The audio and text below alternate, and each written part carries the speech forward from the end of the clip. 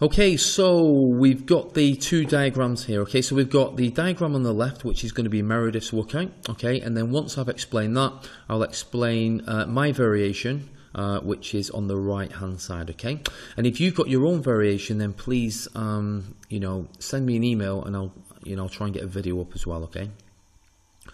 Okay, so let's see. So Meredith's workout on the left-hand side. So as you can see, if you get your campers to form a large circle in the plank position, okay? And then what we're going to do to start, we're going to pick one person to run first. So this person here is going to run full circle. Once this person gets back in the plank position, the next person runs. And then once the next person's gone full circle, the next person runs.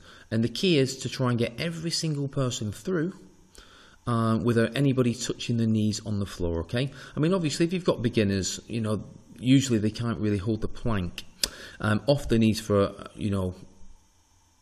a long duration of time. So maybe you want to get the beginners to maybe, give them the option and say, look, plank off your knees, and then when you feel uncomfortable, you can plank on your knees. But if you have any intermediate to advanced in your group, then you should really be targeting the challenge more at them, okay? So you should say, look, by the time each individual runs around the group, I expect the intermediate to advance at least for one round to keep them knees off the floor, okay? And see, when you look at this, it doesn't look like it, but it's a team challenge, because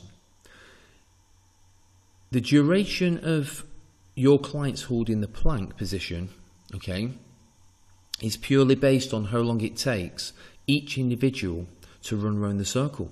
So if each individual thinks, I'll take my time, then all that's going to happen is the rest of the group are going to have to stay in the plank position for a longer period of time, okay? So what you want to stress is you want to tell the group, and you want to say, look, the quicker you are at running around this circle, okay, the less time the rest of us have to stay in the plank position, okay?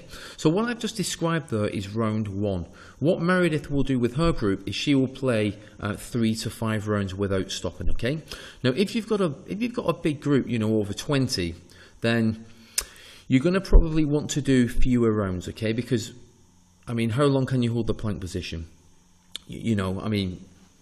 What, 2 minutes, 3 minutes? So if you play 5 rounds and you've got 20 people in your group, it might take a little longer than that. So what I would suggest is, if you've got maybe below 10 in your camp, then I reckon you could probably get away with 3 to 5 rounds. If you've got more than 20, you might want to play 2 rounds. But I mean, I don't know the fitness level of your boot campers, so you'll have to gauge that yourself, okay? So there's an absolutely fantastic team challenge. Takes 5 minutes, takes no time to set up. And you can use this as maybe a little warm-up drill, something to break the session up with, or maybe even a finisher drill, okay?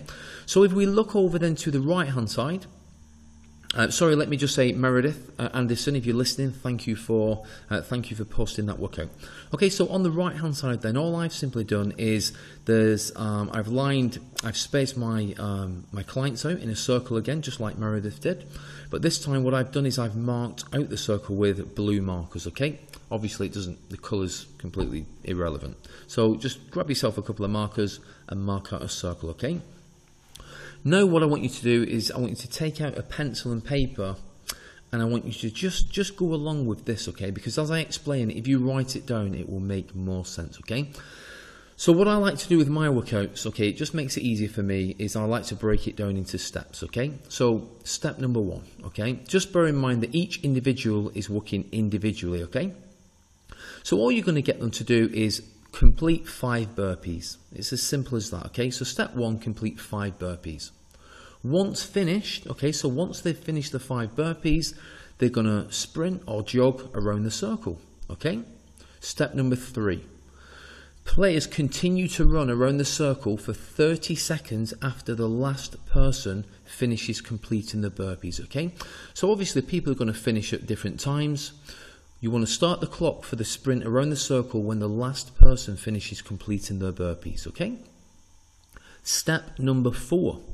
Okay, so once the 30 seconds is up, okay, sprinting around the circle, I want you to quickly spread the group out evenly around the circle and get them to plank, okay, so get them in the plank position for 20 seconds, okay? Now what I've just explained to you there is round number 1, okay? This is going to last for 5 rounds. So what I'm going to do now is I'll explain round 2 to 5, okay? So rounds 2 to 5 are played exactly the same way, okay? However, after each round, what I want you to do is add an extra 5 burpees and an extra 20 seconds to the plank for each additional round, okay? So for every round that passes, so for round 2, it'll be 10 burpees and 40 seconds in the plank. For round 3, it'll be 15 burpees and 60 seconds in the plank, okay? Now, the running around the circle, okay, which we know is 30 seconds after the last person finishes completing the burpees, that component will always stay the same, okay? And it's as simple as that. So if you've written this down now, you'll really get the gist of it, okay? What I suggest is, on the burpees, if you've got beginners, maybe you might want to get them to go up in 3s on the burpees instead of going up in 5s, okay? So I really hope that makes sense. If you write it down, just take the time to digest both workouts, okay, and it will really, really make sense, okay? Right, so this is Leon from Unique Bootcamp Workouts. Like I say, if you have your own variation, then please email me at uniquebootcampworkouts@gmail.com.